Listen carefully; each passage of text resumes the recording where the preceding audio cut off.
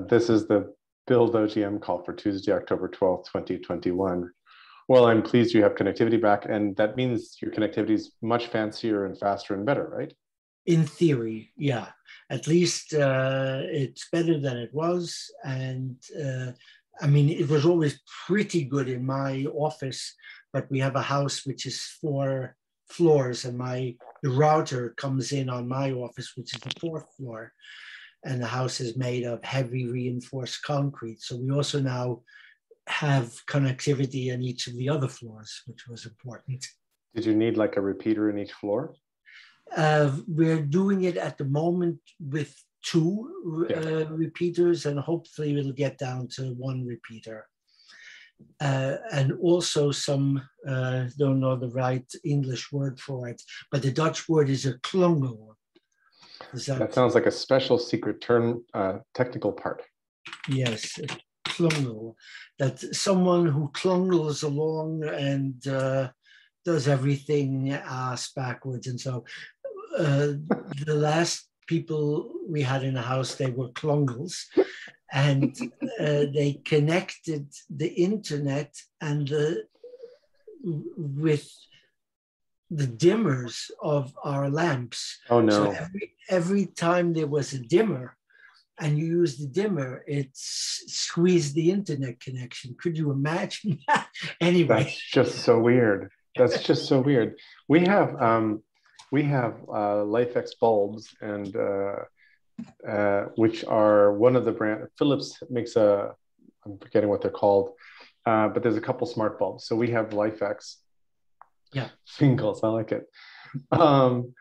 And so we can speak our lights to different colors and on and off and all that kind of stuff through our, and they're connected through Wi-Fi, but they don't interfere with our connection. They're just hanging out waiting for us to say something. Yeah, that sounds good. That sounds really good. And then we have both Alexa and Google Assistant. Oh yeah. And so these are automated through Google Assistant. The Alexa has turned out to be mostly a kitchen timer. Like I use it, or an exercise timer, like, hey, 2 minutes for this stretch. And then we use Google for everything else. Oh yeah. Okay. Yeah. And it's fun, the number of things Google can do. I mean, can it work at a distance? For example, can you be a couple of miles away and ask Google to do it? So I have an Android phone, and so when I can say, "Hey Google," and my phone will wake up and say, "What do you want me to do?" And the assistant that is on here is exactly the same assistant that is on the Google Assistant device. So yes, I haven't tried like home control from far away, but I think I could. I'm not sure. It may know that I'm in the room or not in the room, and it may gate my ability to like turn the lights on, but it shouldn't. And there's also a LifeX app, and I'm pretty sure that from anywhere in the world I could like make April go crazy at home by just switching the lights to like Halloween mode, carnival mode, flashing mode, haunted house mode, whatever. Yeah. Sounds good. Sounds really good. Yeah. So do you have Bixby on your phone? That's what I have on my phone. I don't even know Bixby. So are you on a Samsung phone? Yeah, I'm on a Samsung phone. So Bixby is Samsung's version of Siri, Alexa, and Google Assistant. Right. Okay. And so I've never owned any Samsung hardware. I've never bought a Samsung phone or anything. Oh yeah, I'm the last 10 years I'm more or less stable with Samsung. And so Samsung is Android plus Samsung's software, right? Yes. Right. And I've got not the latest one is a folding phone. I don't have that, but I have the phone that they brought out a year ago, which has fantastic cameras. Like the cameras, yeah, it's supposed to be really good. Good battery life, really good screen colors, and so and it still fits in my pocket. Big screen, but it fits in my pocket. So I'm pretty pleased with that. That's good. That's great. Stacey, are you Android, iPhone? I'm Android. I'm Samsung, and I hear people saying what a great camera, and I think it's the worst camera ever. Really? But I also didn't even know what Bixby was. Like I see it there. Like I close off a lot of my apps because I'm just paranoid. And I'm wondering if maybe I have something closed that would affect the camera. Maybe. Huh. But The I don't know. The camera, like if you open, there should be a default camera app, and if you open that, you should be taking really good pictures. Just the default settings on the Samsung phone should give you good photos. That's weird. Yeah. I've had excellent, this is my fourth Samsung phone, and all of them have been progressively better, but even the first one of 10 years ago made great photos. Huh. Oh. Well, I mean, I'm talking about when I'm taking pictures in the dark, like of lights on the bridge or something like that. Yeah. So it's horrible. Oh, too bad. Too bad. I mean, I'm not a really great fiddler with settings, but I do think there's lots of settings you can fiddle with, like night views and long exposures and stuff like that. I will have to clungle with them. You could clungle. Clungle. Clungle with them. And one way to do that is just go on YouTube and say Samsung, Samsung take better pictures or something like that. And very likely you'll find some people with tutorials and with some examples. It's like insane how many people have put like instructional videos on YouTube. The one thing that I do love about it is it has a really easy way of sharing things. Like really easy. Like I wish everything had it. It gives me a choice if I want to copy it to my clipboard or if I want to email it or message it or, all these different things. And I can't do that on my computer. Yeah. Do you want to share it with the NSA? Do you want to email it to Putin? Do you want like anything? Anything is possible. Well, not even that. Like right now, let's say I had, if I was on my phone, if I was on a Zoom call on my phone, I would have no trouble sending you something that I got off of Facebook and putting it in the chat. But on my computer, you see how much trouble, which by the way, when you get off, check your messenger because I sent you something you had asked for. I don't even remember what it was. Oh, okay. But I put it there because I couldn't find any other way to get it to. Oh, I know.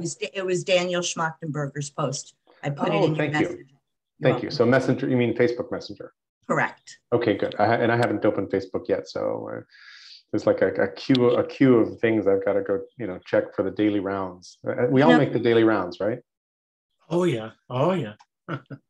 The biggest, you mean that figuratively, right? There's no place called, okay. No. The daily runs in the sense of you go to LinkedIn, you check the updates, you check messages, you go to Facebook, you check the others, you go to your email, of course, and there's like a torrent of stuff in there. Yeah, I'm just email, Facebook, Zoom. That's just a triangle. But the one thing that's really lacking is like a virtual bookshelf for me, where I could just, put, like let's say I come across memes that I think, oh, I can think of a project where I will want to use all these great memes. I used to use my page as my sort of library that I knew I'd always be able to go back to.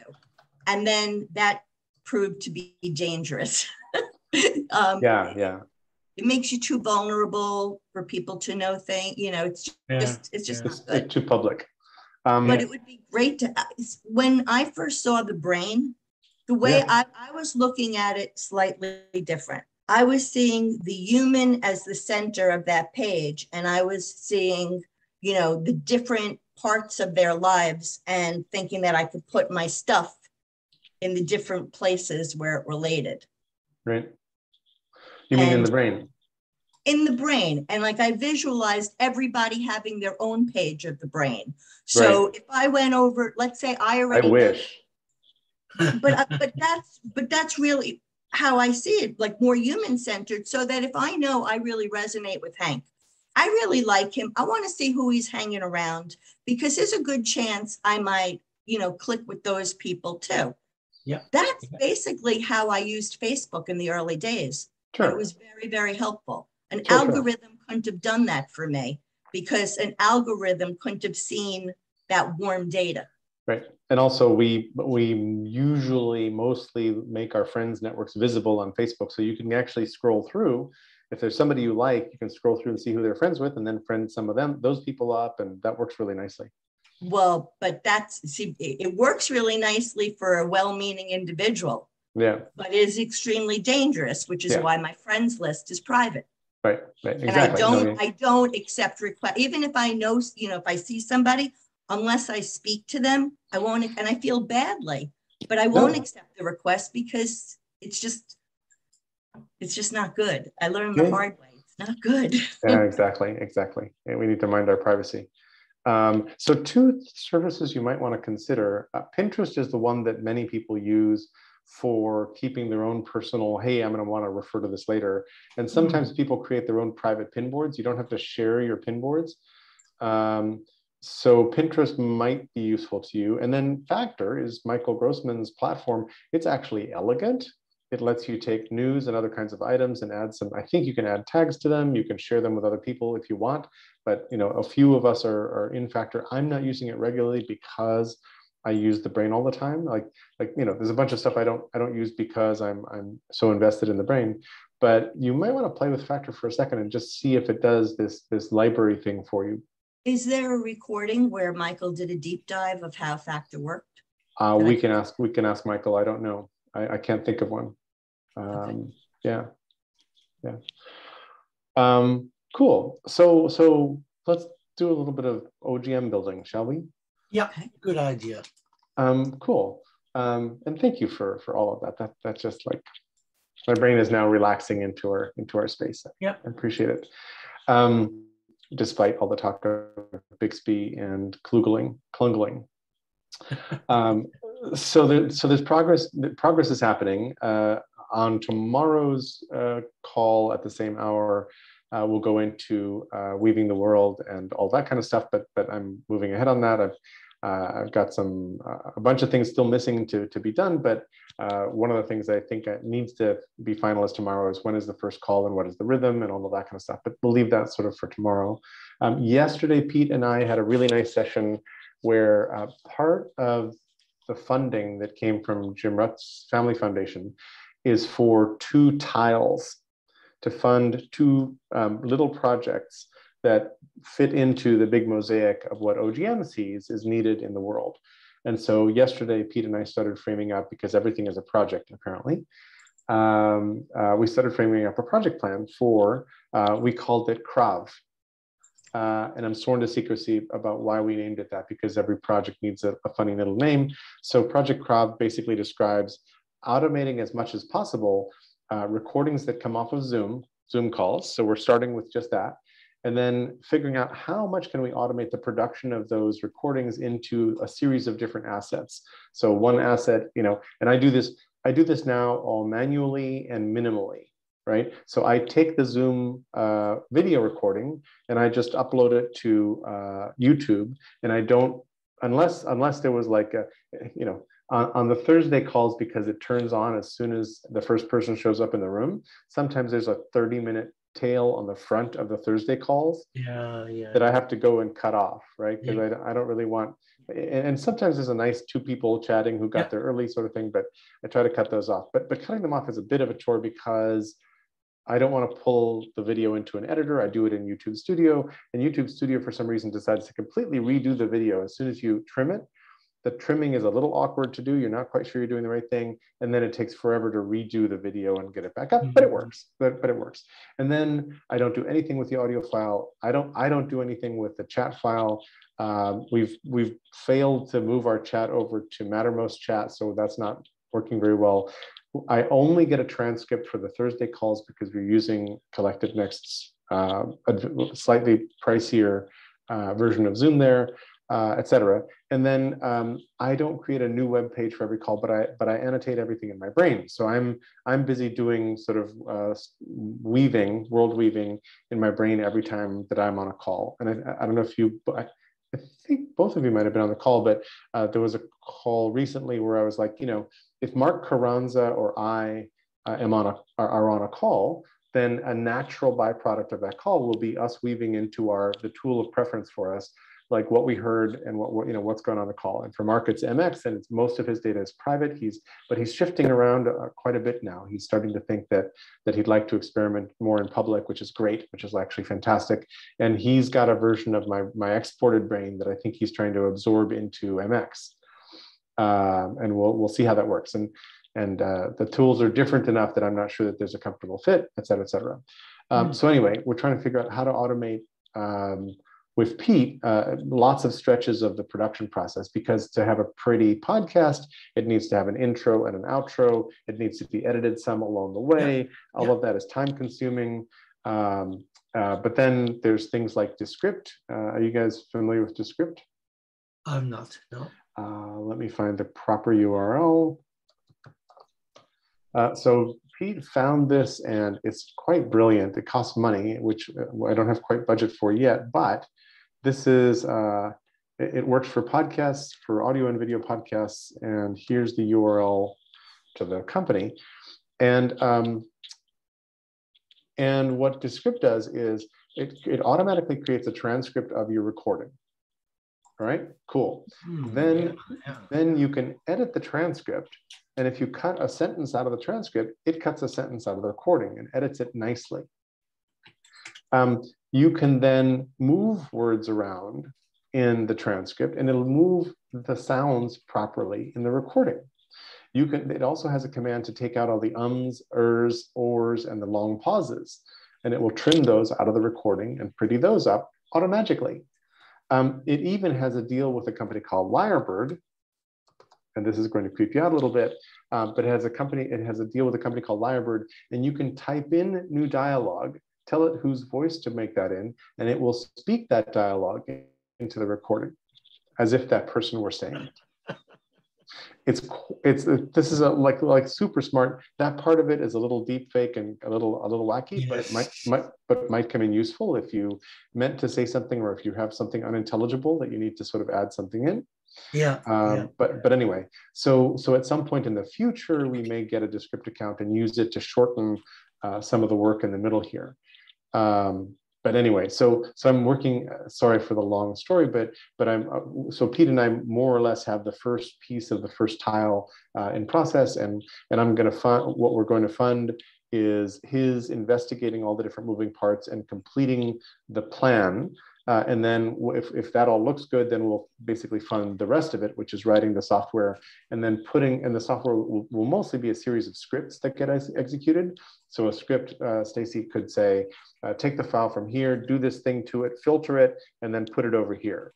Or, there's lots of different things. Or submit this file automatically to Amazon. Amazon has its own speech recognition system. So AWS, Amazon Web Services, has a speech recognition function among the million things it knows how to do, which is sort of cheaper because you just sort of pay by the recording. It's cheaper than getting a monthly account on one of these other services like Otter. The other really good transcription service is Otter.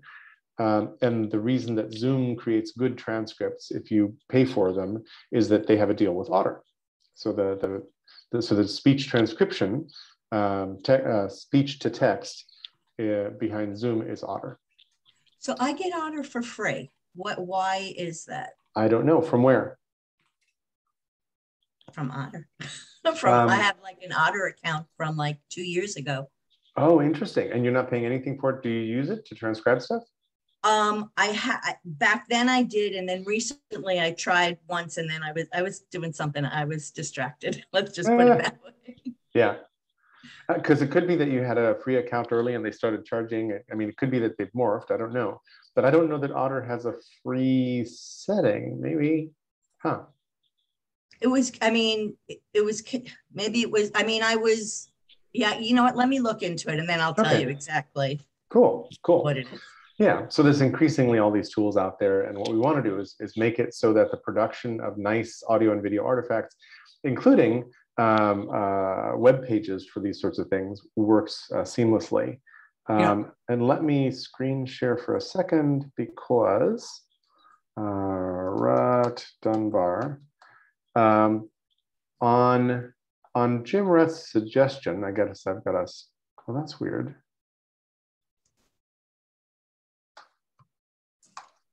Trying to spell everything right. Here's the Jim Rutt Show. Here's episode 140. Oh, Dunbar and Friendship. Okay, I didn't have both of their names.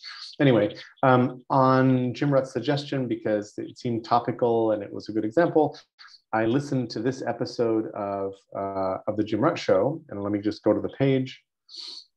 And on the like, here's episode 140 of the Jim Rutt Show, which is his interview with Robin Dunbar, famous up for the Dunbar number. Here's the audio of the file, and then there's a very nice transcript. There's a briefing up top, sort of a thing, and then episode transcript. You click here, and all of a sudden you have the full text of the show, nicely edited. Yeah. So as much as possible. Here, Jim, today's guest is Robin Dunbar. Robin, no, great to be here. This looks like a really cleaned up transcript, right? Yeah. And then with a little warning at the top, hey, this is not a completely edited transcript, it's a rough transcript. So that's good. So that people know that it hasn't been edited through. But then I listened to this podcast, which is 1 hour and 5 minutes, and this is what I did, note-taking with that recording, right? And so, partly because I'm going to do a lot of this for Weaving the World and for everything else, partly to understand better and describe better how much and what role my brain plays in all of this. And so, for example, these are notes that I took from, actually, quotes that I copied and pasted in my brain from the call. But Stacy, this is my bookshelf, but this is my bookshelf and my moleskin, right? So I actually I take notes in here as well. Not complete notes of a call, but I'm really pretty much note taking in here. So we invest very heavily in 5 core shoulders to cry on friends. The book that we're talking about here is so the book that Dunbar recently published is called Friends: Understanding the Power of Our Most Important Relationships. And in there, one of the things that comes up in the podcast is, and I think I showed this yesterday, the 7 pillars of friendship. And, sharing the same sense of humor is number 6. And what I didn't do yet, which I can do now, is say sense of humor, which I know I have in the brain, and doesn't have a web page. I mean, that isn't connected to like a Wikipedia page, which I should do. And so now my computer's fan has kicked in, man. There we go. And so now I've connected one of his 7 pillars of friendship to senses, and sense of humor isn't connected to humor. Wow, this is really like a backwater. And there's humor. I need to go back in here after our call and clean this up. But here's, I've now connected directly into humor. So here's types of humor, the 8 patterns of humor, the Devil's Dictionary, whimsy, parodies, jokes, cringe comedy. Cringe comedy should take us to The Office. Here's the original Office, and here's the American version of The Office, et cetera, et cetera. Here's Ali G. If you haven't watched Ali G, you should watch Ali G. So I'm doing this just to show that this is also the kind of asset that Weaving the World is going to create alongside all those other assets. So the more we can automate the creation of all these things, the better, because right now Otter's Feeder for the first 600 minutes? Wow, really? 10 hours? That's what it says. Well, gosh darn. That's monthly or the first 600 ever? Monthly? It said the free basic subscription is the simplest available and enables users to record up to 600 minutes of audio per month. That was March 2020. Okay, good. So I should be using it more. Thank you. I appreciate that. So anyway, all that to say that there's now a tile that's moving into place to start building out a piece of the software that we need in order to deconstruct events like calls, turn them into useful assets, and then mine those assets into like the mind map I just showed, and then a bunch of other things, right? So Hank, if there was a small population of positive cartographers who wanted to tackle all these things and see what they were, we would be feeding them lots of raw materials to go do their cartography, for example, right? In lots of different ways. Yeah, exactly. Just to make sure I'm clear. Yes. So the project itself is writing the list of what needs to happen? Like, I just. So at the end of Pete doing this Krav project, at the end of it, there will be a series of scripts that I will be able to use that will be also in the open source. You know, there will be on our GitHub repo that anybody could go use that will automate the steps to download and then process and then re-upload. You know, I would love it if at the end of the day, the video file was edited and uploaded to YouTube. The audio file was downloaded and edited and uploaded to Anchor. I mean, you know, and if both were uploaded to the Internet Archive, for example, automatically, it'd be fantastic if all that were done.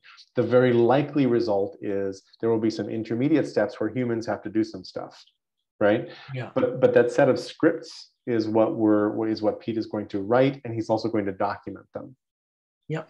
Right, so that someone else could come in and go, oh, okay, and we're going to do not the all singing, all dancing version of this, but we're going to assume that the recording is coming from Zoom, for example, right? Because there's lots of other ways you could create a recording. There's lots of formats it could show up, and we are not doing, you know, that whole wide input funnel. We're doing this limited version, so somebody else could pick up this code, by the way.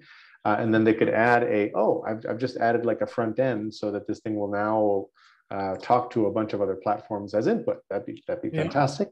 And if they contributed that back, then we've made that little body of open source software better. And somebody else, you know, created a little tile that fits in front of Pete's tile. That's metaphorically what's going on here. Does that make sense? Yes. Thank you. Awesome. And then lather, rinse, repeat is the idea. And then on Monday's Free Jerry's Brain call, Hank, you would have enjoyed Monday's call. I'm sorry you were stuck with Klungels. So the first half of the Free Jerry's Brain call was like one of our doom reveries, because I opened the call having read a couple of doom-like articles, but we spent a half hour kind of on, so what on earth do we do? And then we shifted into, okay, so what does it actually mean to Free Jerry's Brain? And then it turned out that, you know, we had 4 technical people on the call, and they had really different opinions about how to go about liberating my brain. And Stacy and I were like the non-geeks on the call going, whoa, that's interesting. Stacy, I don't know what your reaction was. Mine was like, oh man, okay, we kind of have to sort this out. So my reaction was kind of interesting because a name, first of all, I just wish that there was somebody that had this technical experience, but that was female, because I really was curious to see if some other part would be brought in. That was really what I sat there thinking the whole time. And a name did come to mind, but I don't really know the person, so I don't know why that name was coming to mind. But I'll share it with you after. Okay. I did share it with Pete because I wound up talking to Pete later on. Yeah, and we have some geeks in the crowd, like Christina Bowen is very technical. That was the name. And I was going to ask you if you had spoken to her just to get her opinion. So I haven't talked with her in a while. 2018, I did a bunch of work with Christina, and we were all trying to stand up a little consultancy that did stuff, and it didn't sort of all come together, but she's still doing things in that realm. And I haven't talked with her about, you know, Free Jerry's Brain at all. Like, I don't think that's even come into conversation, but I could. And that was my intuitive thing. It didn't come from anything but that made sense. But she then works with other geeks like Philip Pidmore Brown and a bunch of others to actually to do a bunch of coding. So she's really geeky, but she actually uses other geeks to code stuff. Well, and my thought was, because I was trying to figure out, why am I getting her name? Like, why? And then, you know, after talking to Pete, I realized maybe it's just as simple as she would know somebody else to connect you to, or one of those kinds of things. And then there's a couple other geeks in OGM who are women, like Wendy Elford is very geeky, but I think not in a build your website kind of way, but in a text analysis and processing kind of way. So she uses something called Leximancer, which is a very advanced tool for processing large bodies of text and making sense out of them in some way. I don't actually know all the features it has, but she runs very geeky on that, and I don't know in what other sort of in what other senses she does that. But well, you know, the thing that I notice all the time is that the kind of mind that creates the text is not necessarily the same mind that's going to be using it.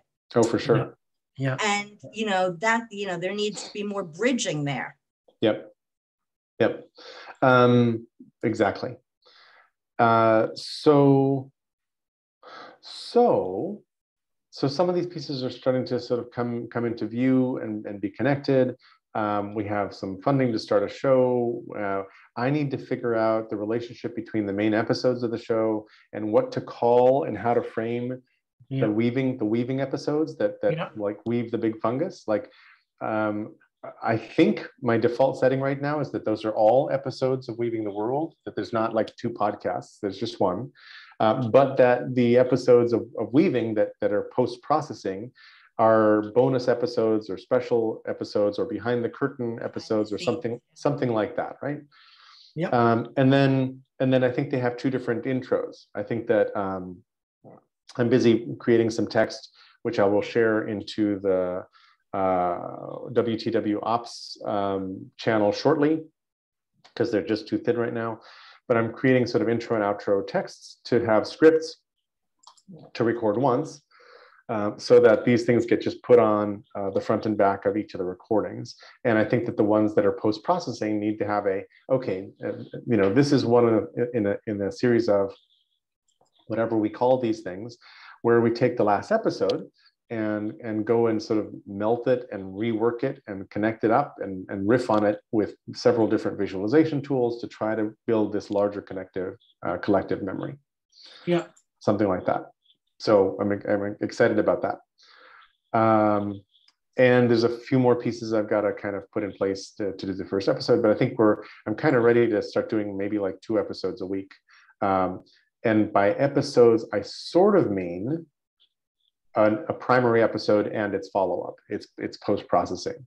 Any thoughts you have on language to use about whether I call these behind the curtain or weaving itself, or like, all thoughts welcome on how to frame that.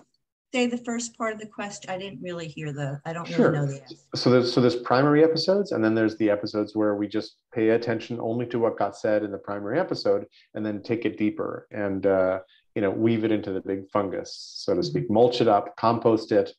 I could even call them like composting episodes or something like that, because composting does work with big fungus. That's close enough natural metaphor that that could work. But or metabolizing the first ones. That's not good. That's not felicitous. But I'm trying to figure out what's the language that nicely describes the work of the post-processing. And then there's always the phrase, we'll fix it in post, which applies very narrowly to movie making, where you just edit and do stuff to the film you captured to enhance, correct, whatever. That's not quite the right metaphor here. In my perfect world, that episode, rather than being streamlined, would sprout into different episodes. And it very potentially could. And what I'm realizing is, let's pretend we talk to Tyson Juncker-Porta or Daniel Schmarkenberger or whatever. We're not going to solve everything in a couple hours of conversation or a couple hours of post-processing. This thing could easily fragment and get, go Hydra on us in lots of fruitful ways. And to encompass that and set expectations, I think a piece of what the intro needs to say, which is what I'm working on to put in the script, is, and by the way, we're just trying to take bites out of all this. We are not going to map all of human knowledge by ourselves on this little podcast, but we're going to behave in a way that helps us do it all collectively with the rest of you. So if you're inspired to do this kind of stuff, like, please, like, get in touch, come join us. We're trying to make all of our materials as useful to you as possible. Do you know what the first one is going to be? Not necessarily the guest, but the.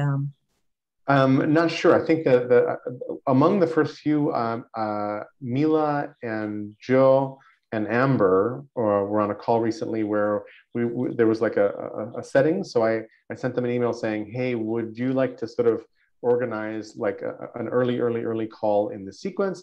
And they were like, yes. And Mila was looking for something that's actually sort of very much about weaving and very emergent. I don't know who any of them are. Yeah, and they've been on some of our other calls. I think they were on the flotilla call. I'm trying to remember which call all of us were on where this conversation came up, when I was like, let's do this as a call. So that's going to be one of the earliest calls, on purpose to bring, a feminine energy in. But what is the subject? Like, well, I don't know them. So what is their focus? I think it's sort of the feminine, and I'm going to phrase it poorly here, but okay, the feminine effects aspects side of this weaving act. What do we mean by weaving, and what emergent wisdom do we have on the topic? Where does it take us? Okay, so putting that into practice, which I'd like to think that's what I try to do. When I was just looking into things, and just coincidentally, I reached out to a friend that hasn't been very active, but I thought she'd be really good for this project. She's just brilliant, and she knows some of the people here, and she's connected to the indigenous populations and whatever, but we're actually going to talk later. But sweet. I realized that there are other groups that are trying to do exactly this. And I was thinking, wouldn't it be perfect to start with a call with them and weave right there? Because then you're weaving in everything. I like that a lot. And in some sense, anybody doing a nice podcast like Jim Rutz that I just showed you is doing some of this work, because they're leaving behind a great artifact. And I realized just in post-processing that podcast that I could have a lifetime of unpaid employment, processing all of the good episodes of other people's shows that are already in the world, right? That there's like this endless supply of good materials like that, created by individuals or other communities. So I think finding a community that's doing this kind of work together, that's excited about like the common work, would be perfect. And I want to say, Stan, I hope it doesn't sound terrible, but I really do want to say it. It's been on my mind. The difference is finding the community that's looking to do this is really bringing a different, they have a whole different mindset. Because what I see a lot are, men who, and it's not just men. There's a school that wants to promote themselves. They may be really good people, but at the core, they want to promote themselves. Right. So all through Facebook, when I'm getting all these sponsored things, they're looking to promote themselves. And while I understand there's a need, people have to eat, that mentality is not the best one to seed the birth of something new. Right. And I think it goes to sort of when, I don't know Obsidian, I don't know Rome, but I understood the conversation about those two. Yeah. And I read through, what everybody had to say. And I thought, and it made a lot of sense to me that when you have certain people, it's just two different mindsets. And I'm not trying to paint one as bad and one as good. Yeah. Anyway, I hope, I think starting with the community is important. And I think that you will find in those communities that there already are a lot of women. Yeah. And I don't think that's a coincidence. Cool. And I would love to figure out which ones and approach them and say hi, and would you like to play together? That sounds perfect. Well, I have one, again, I don't know, I'm just, generalizing up here, but I noticed she was in OG. Somehow I found the Library Society. Oh, sure. Jamie Joyce. I thought she'd be interesting to talk to for a number of reasons. I don't want to take you on a tangent right now. No, that's okay. And she's part of a group called CDL, Canonical Debate Lab, which Bentley is in, and a couple other people who are in OGM are also in those weekly conversations. They've been working for a while. And I think Canonical Debate Lab is a very weird name. Like canonical and debate are just very strange words to use, but that's what they do. And she's building this big library of society, which I think that conversation would actually be great. So maybe something very interesting on that site, which actually I am going to go on a tangent a little bit.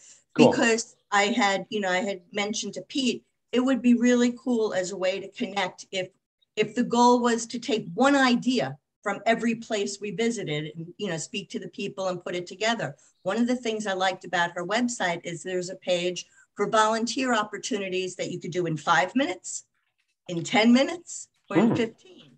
And I think that's just something that should be, you know, I think that that could be useful to so many organizations. And it's helpful to people too, because as we've discussed, sometimes people want to, you know, pitch in or do something, they don't know what to do. Exactly. So that's a weaving activity at its core, as far as I'm concerned. I completely agree. I do think it's important to speak to the various communities in advance before you invite them into the first podcast. Some weaving communities are very authentic. Some are very floating a couple of miles above the atmosphere. Some are really technical. Some are, so, I mean, you should know who you're inviting in before you invite them in. And then you can structure the episode in that way. 20 forms of weaving and 21 versions of the truth, or however you want to call it. This could be like like Kurosawa's Run. Yeah, for example. Yeah. Or the Alexandria Quartet. Yeah. Yeah.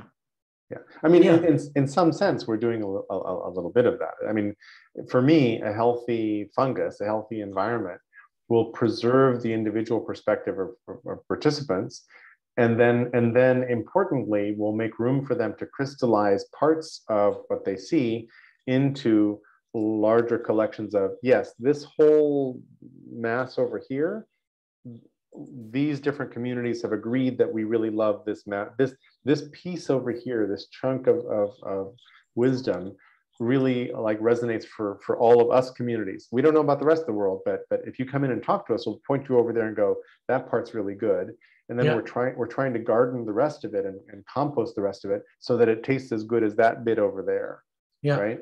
And I think that's a piece of it. But for me, really importantly, if I'm going to, you know, exit Jerry's brain and move to some other medium, I need always to be able to back up and go see only what I put in. Like me having my context is incredibly important to me at this point. Yeah.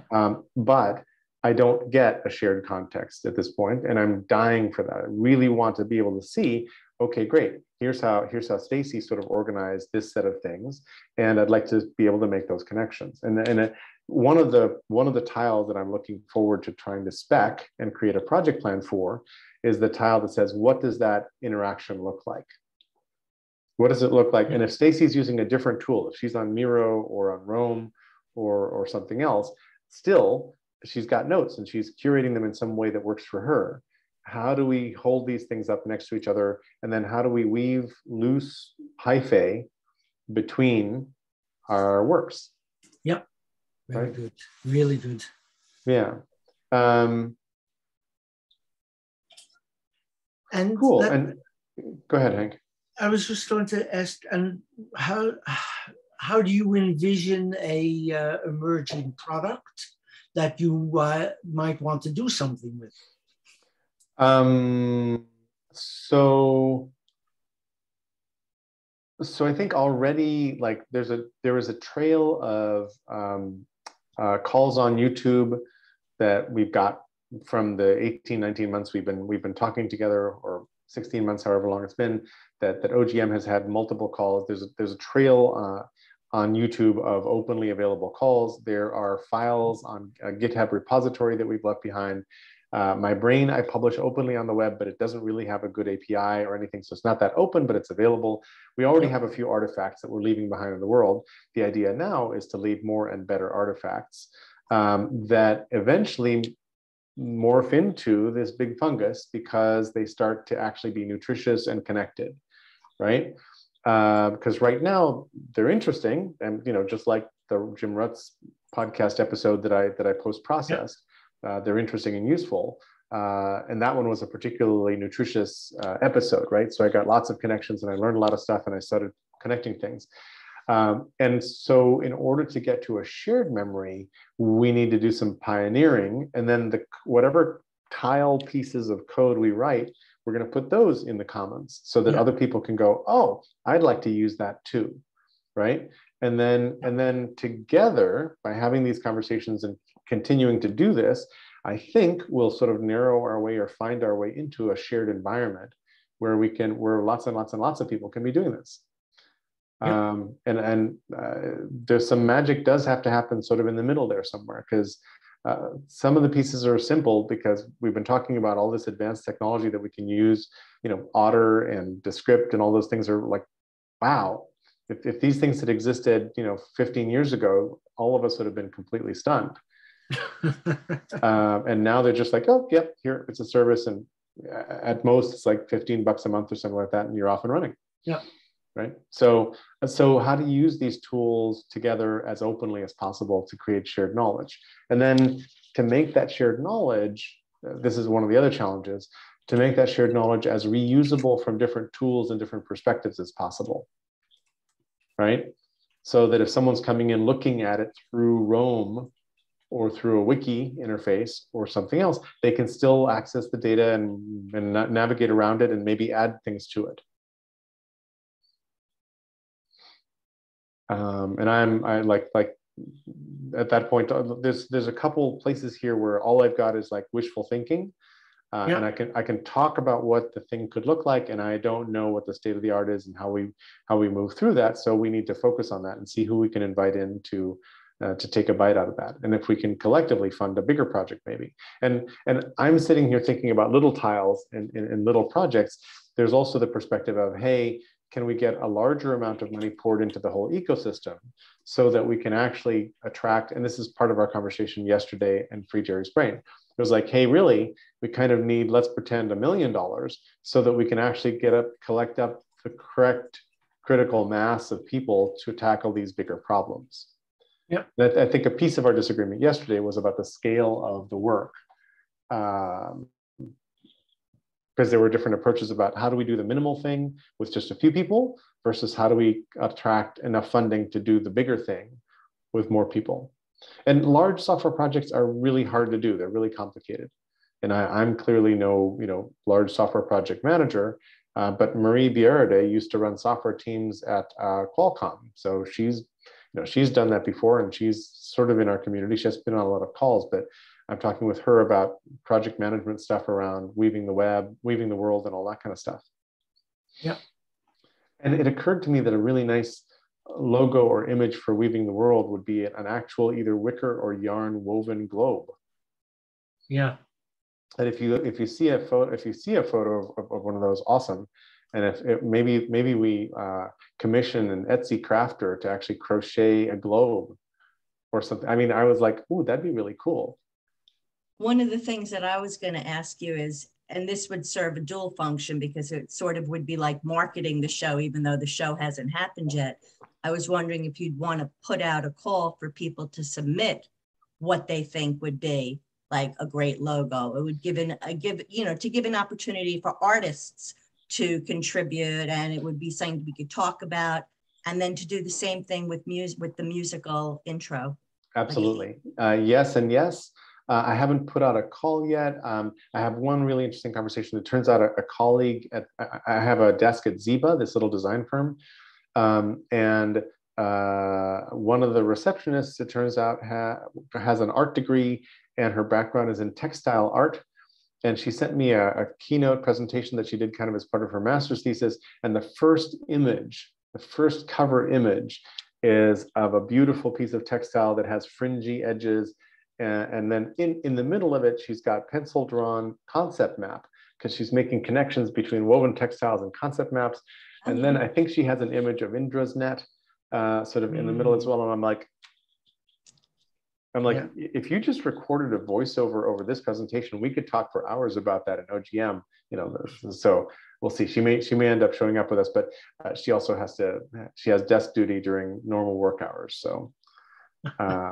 So I'm like, and I'm talking with her. She brought some of her work in. We haven't actually had a chance to look at it yet, but I'm hoping to just take some photographs of some of her work and say, this piece by Melina Bishop, but I think that it's completely on point for where we're heading. And funny enough, she's been thinking about these issues already on her own. You know, she's coming at this, and we discovered this because there were 4 of us in a car driving to a workshop, and I'm like, you know, oops, I spelled that wrong.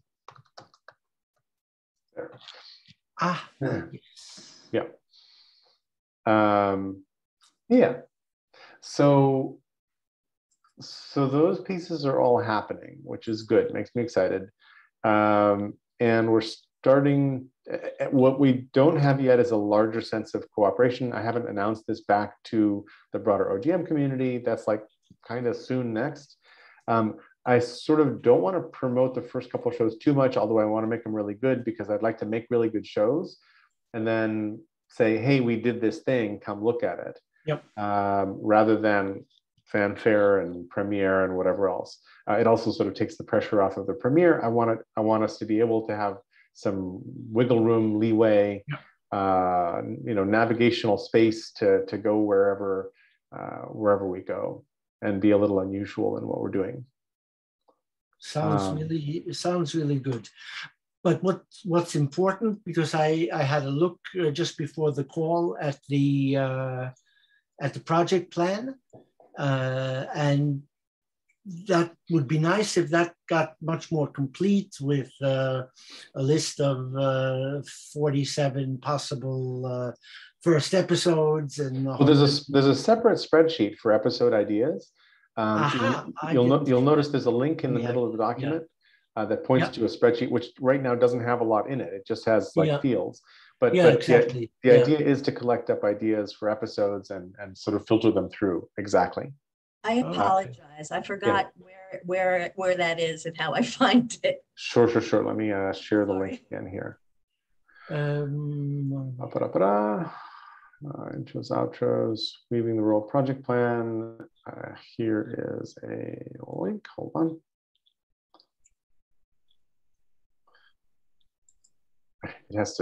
My computer has to reload everything because I rebooted this morning because it was getting really slow and pokey last night. Come on, baby. Wow.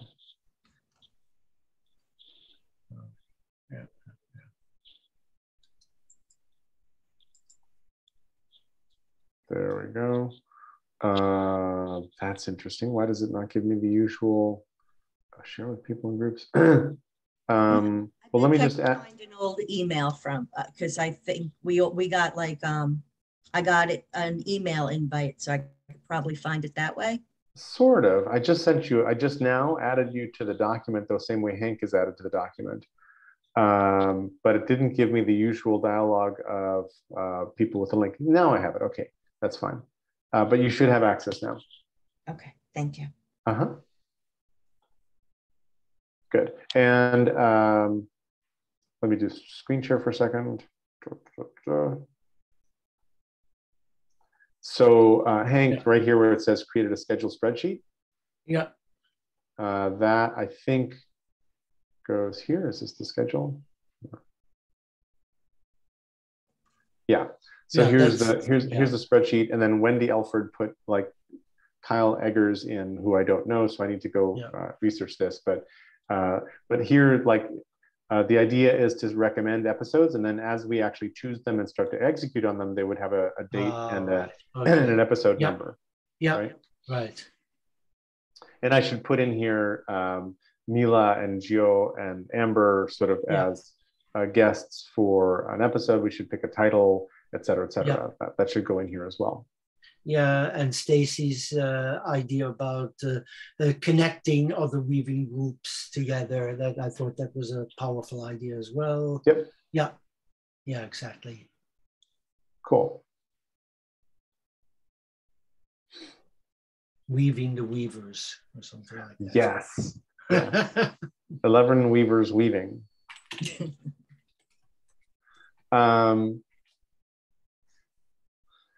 So interesting, all of this.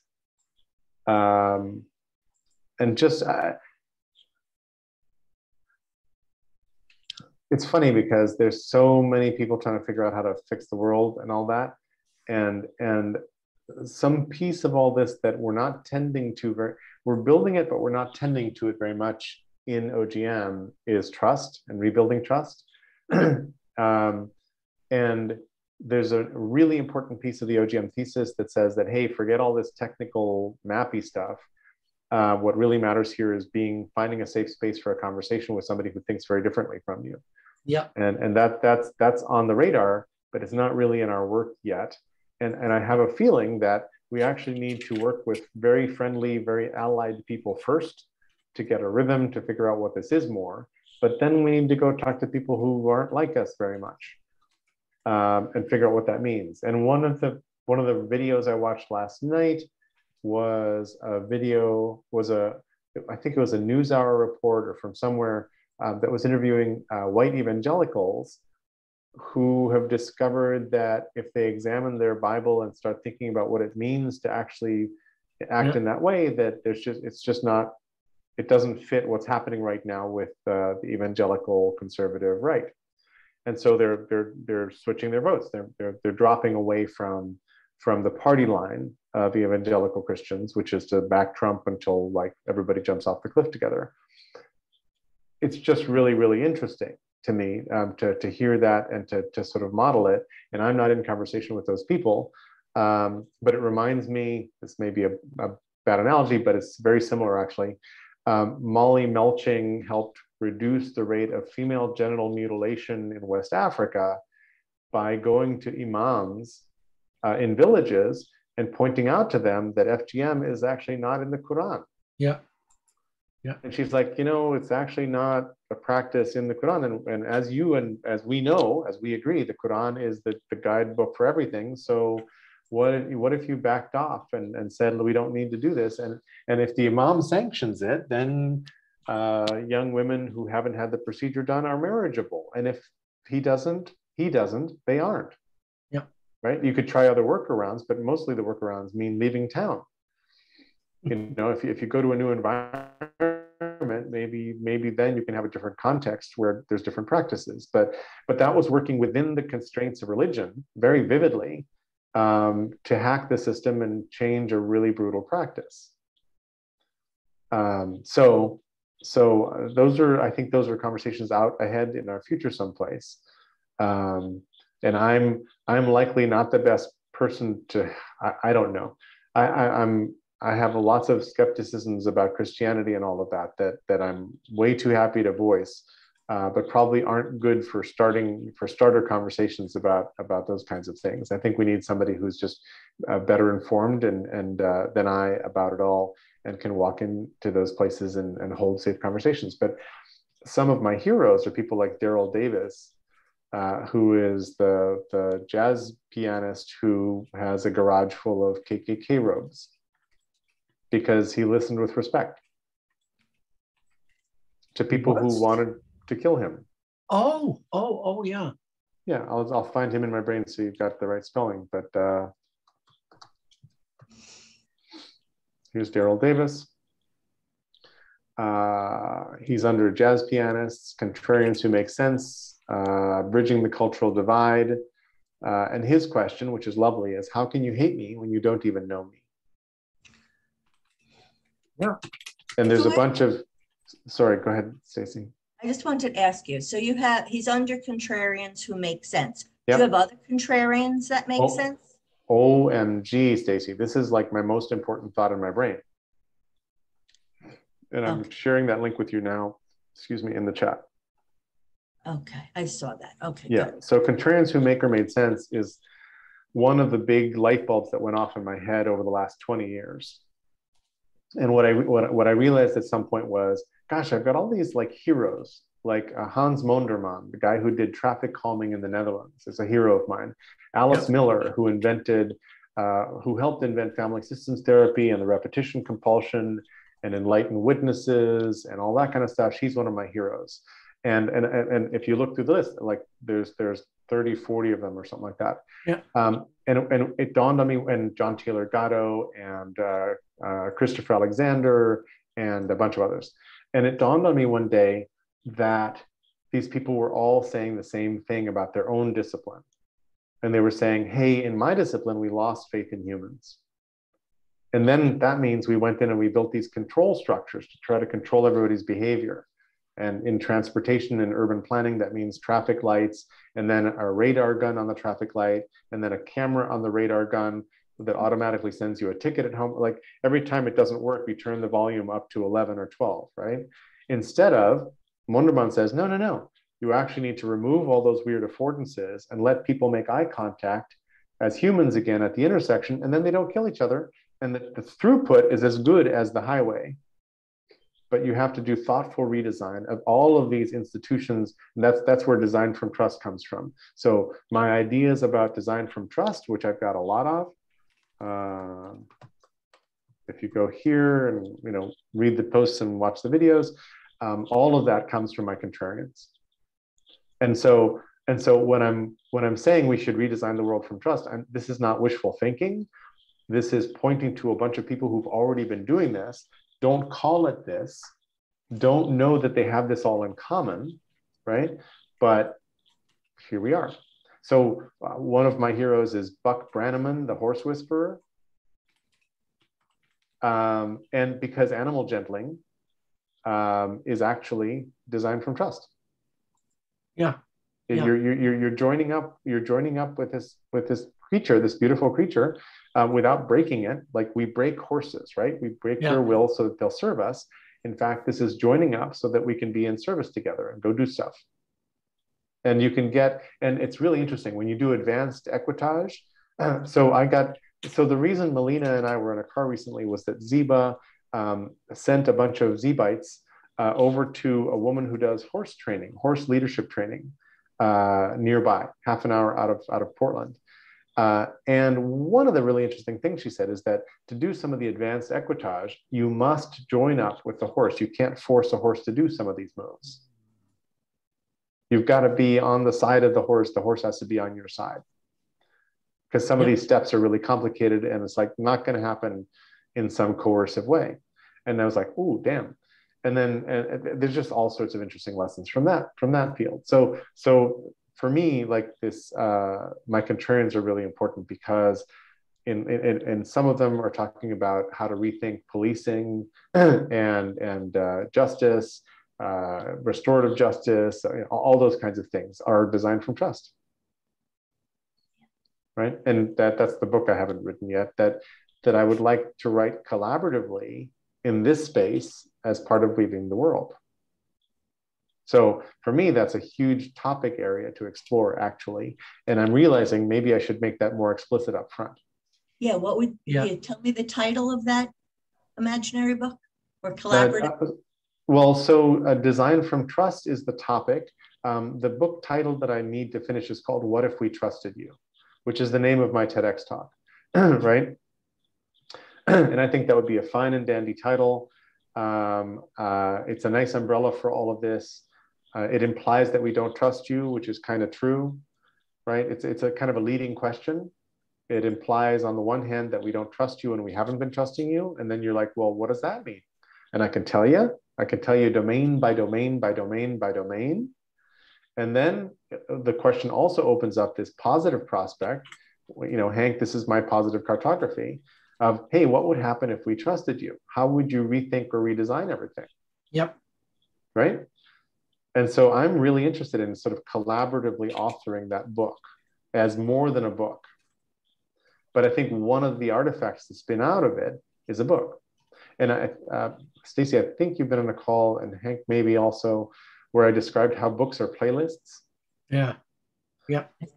So for me, a blog is a playlist, a presentation, a PowerPoint presentation is a playlist, a book is a playlist, and a book is a playlist of chapters, and also conceptually, any chapter is a playlist of paragraphs, for example, right? And so one of the reasons I love what Pete is doing with Massive Wiki and Markdown is that the Markdown file winds up being this really nice primitive element that you can assemble into playlists. And it's really, really easy to write a script, same as the scripts that I'm asking Pete to write to automate production of the podcast, but you can write a script that then fetch this exact sequence of nuggets string them together in this way, meaning put page numbers on each page, put a chapter headings that look like this, add this theme or style to it so they're pretty, use this font, etc. And then at the end, add an ISBN number and spit this out in a Kindle EPUB format. We could do that, right? But the reason for me to do it as a playlist, one of the benefits, this isn't just an abstract exercise, one of the benefits of thinking of a book as a playlist is that my chapter 3 could be your chapter 8. Yeah. And you could include it in time. And if I made the rights so that you could include it, and I would be like, yes, please, as opposed to, no, I'm going to sue you, which is the default setting. But if I publish this work so that you could rework it, then you could create your narrative that happens to agree only on chapter 8, right? Which is one of those juicy nuggets we agree we love together. But you could tell a completely different story using that same chapter.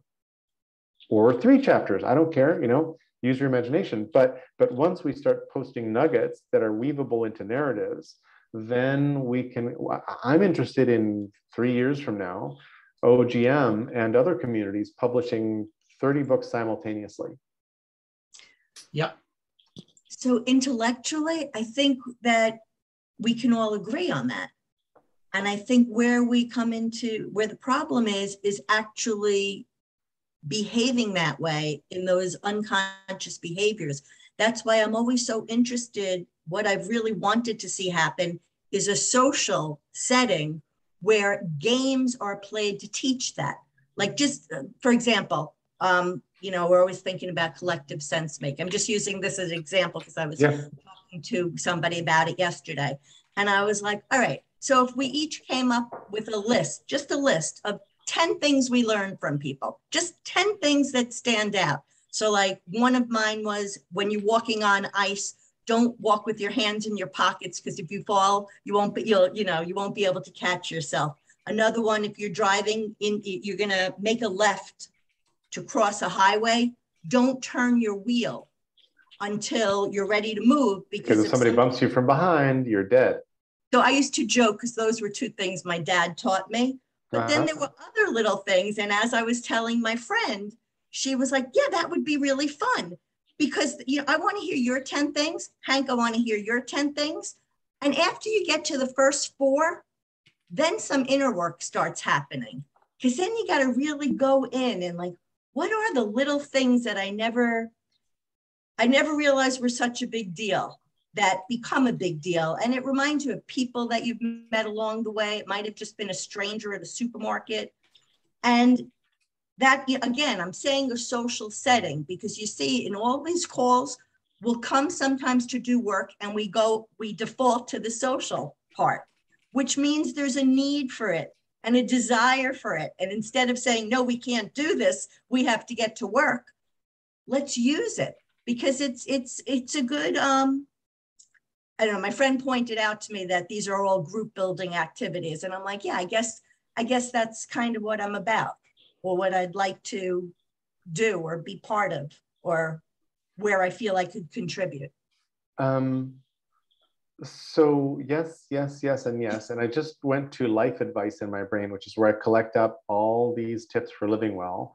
Here's a post by Leo Babauta, 12 Essential Rules to Live More Like a Zen Monk. It's under Zen Habits, which is his blog.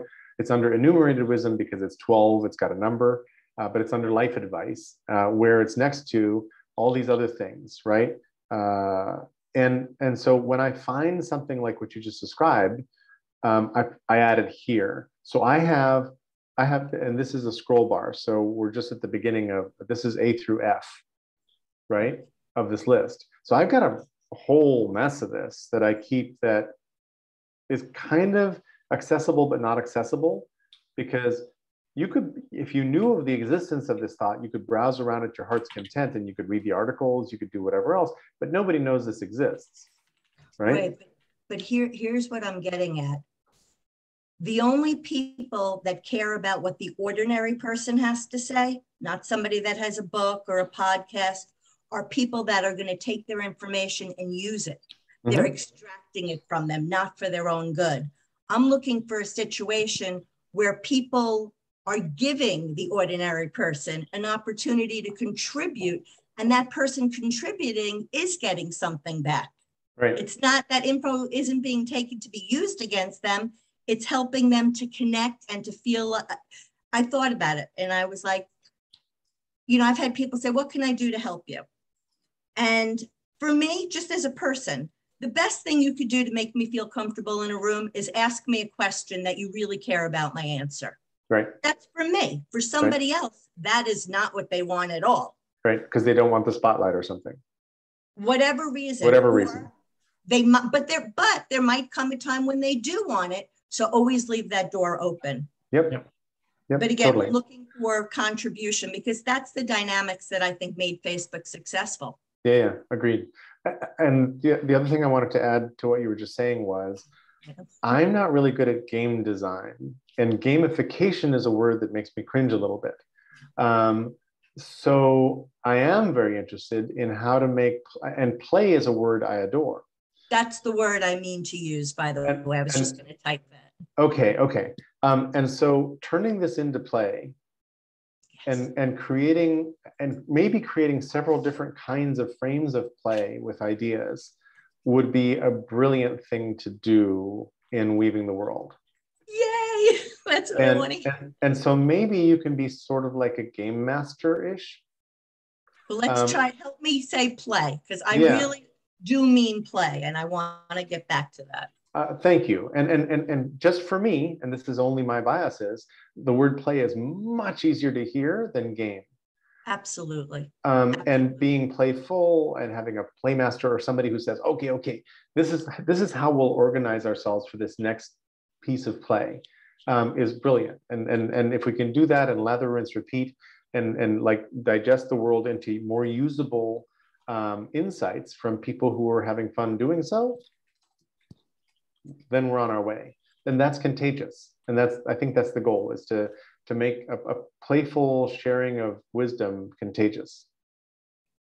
Well, something that I think would be playful, that I think we could try it out on any call, is to take a transcript of the call, and everybody hone in on like one thing that was of particular interest. We don't have to act on it, but just look at it and see if any of us picked the same things, and then maybe form 3 groups of whichever and approach it from there. So like, even when you were talking about the podcast, I was thinking it might be playful, and it does. I don't want to make it sound competitive, because it's not.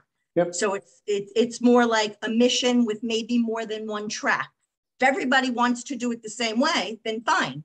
But if somebody has a different angle, maybe have the opportunity to play together and create 3 different versions of a podcast. Yeah. So one easy way to fold this into the current plan, because we're going to have episodes and then we're going to post-process the episodes, is part of the setup for the post is, hey, go look at the transcript, reflect on the call, and pick the 2 or 3 of your favorite nuggets that happened during the call. And then we sort people into breakouts depending on which nugget. And then we let them loose with whatever tools or whatever means they want to just discuss, to weave, to do whatever with those. And then we're sort of dividing and conquering a little bit too. I'm also wondering if it may not be worthwhile to have a short pre-call, just to get some more input onto what people really want to know. That's true. That's very true. And that could well be part of our rhythm. Because I know that the standard format, like, Jim Rutt, in prep for his show with Dunbar, had clearly read the book Friends, had a lot of background on Dunbar, and they were able to do a good traditional interview because of that, right? There was a lot of ground to go into, and occasionally during the podcast, you're like, and Jim Rutt would say, oh, and you talk a lot about the 7 principles of friendship and whatever. Let's go there, and then you talk about how relationships end. Let's end with that. So he's just sort of mapping it to this new book, and Dunbar is doing publicity tour for his book, so he's on board, and Rudd is a really good interviewer. So differently from that, we could sort of crowdsource what we're interested in, and what like for this upcoming call that we're framing, what's the background, and then for me, what I do is I sort of prepare the ground in my brain, right? Because I'm by the time the call starts, I've already got some assumptions and some things woven together, and potentially even also the questions to ask could easily be in my brain. Right? Did you read the comment that I wrote back to you regarding Kevin's project? I think so. I'm pretty sure I read it. I'm forgetting what you said. I was talking about the benefit of sometimes not knowing too much about a subject, in that if we're creating something that we're actually going to watch, which I'm hoping we create something that we're excited to watch, because if we want to watch it, then we know it's good. And again, it's a community. And I was thinking that type of thing could be a way to play, because then we can kind of together source what it is we already know, who the people are that are doing similar things, like a kind of information gathering, so that we're all doing it together. It's sort of like the book you want to collaborate on, except we'd be trying out those processes with podcast.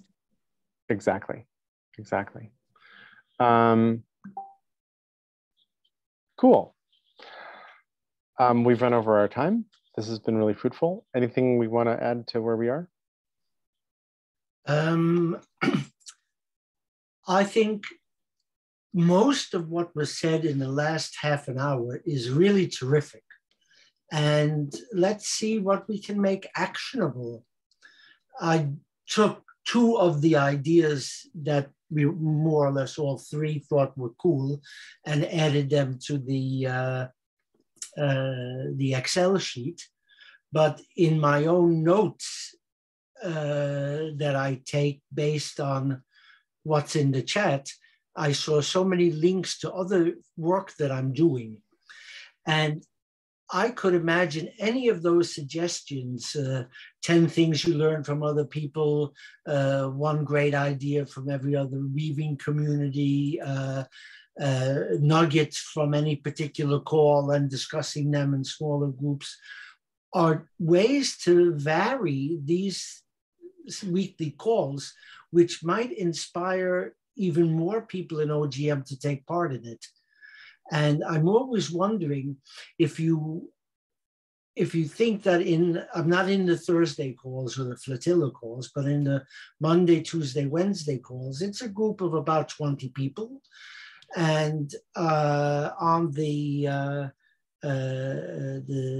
listserv OGM, there's a group of another 20 people active, not too much intersection.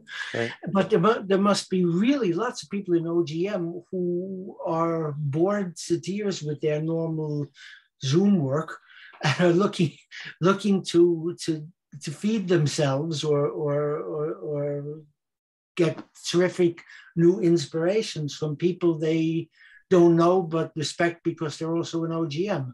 So I think that'd be great stuff to do in the next couple of weeks. So if I could just add to that, because now I feel like I can share. One of the ideas that I've had is something, I don't know if it's called Common Play or Play School, but it's sort of creating this framework where we have Weaving the World and all those episodes, and all the people that have their books out, they could be responsible for a block of time. And other people that, like if I want to just have a social group talking about, the 10 things, or just having all these blocks of time, like a network. That's been the dream since 2015. So again, but like I said, common play, it has to be play in it, and a play school. And we're not, so the last thing I will say is, it regards the power dynamics. Many people want to teach others what they know, and they've forgotten the joy that they had about learning. So I want to bring back where we're learning together and discovering together, because that is the joy, not Agreed. telling other people what we've learned. Thank you, Stacey. Totally agree. Totally agree. Okay, feels like lots of good stuff and a good point to pause. This was nice. Yeah, thank you. Thank you very, very much. I hope that asteroid does not kill you, Hank. It's sort of en passant, passing by. Nice. It'll just make a loud noise. That's all. Yeah, and perhaps nice light show, and we all like a nice light show. Exactly. Sweet. Tomorrow. Thank you very much. Yeah. See you tomorrow. And see you tomorrow. Exactly. Bye-bye.